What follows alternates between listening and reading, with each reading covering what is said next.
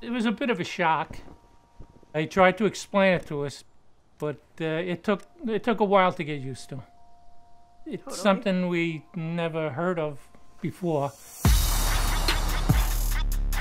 My name is Griffin, I'm 15 years old, my Fortnite gamer tag is Sceptic, and I'm a Mini Mogul. Around the past year, I'd say, I've made around roughly $300,000. I've been playing Fortnite since around like the week it came out. I casually streamed at first, and then I got pretty good at the game as I kept just climbing the ranks of the leaderboards and all that. And one day I came across a big streamer that had 40,000 viewers at the time, and I killed him. I got like a really cool like trick shot or good hit on him. Oh, I actually killed Tfue!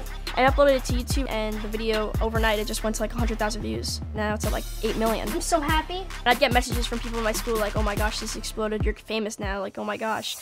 Yo, how's it going, guys? And welcome back to another video on the Sceptic channel. And this one we got a big... For years, he's always asked us, can I be homeschooled? Can I be homeschooled? He dealt with anxiety, so we know it was something he's always wanted to do. And once he got into high school and we saw the crowds of people around him, or he would tell us about the crowds of people around him, and myself, his stepmother, and his mother, we knew it wouldn't be the best learning environment for him.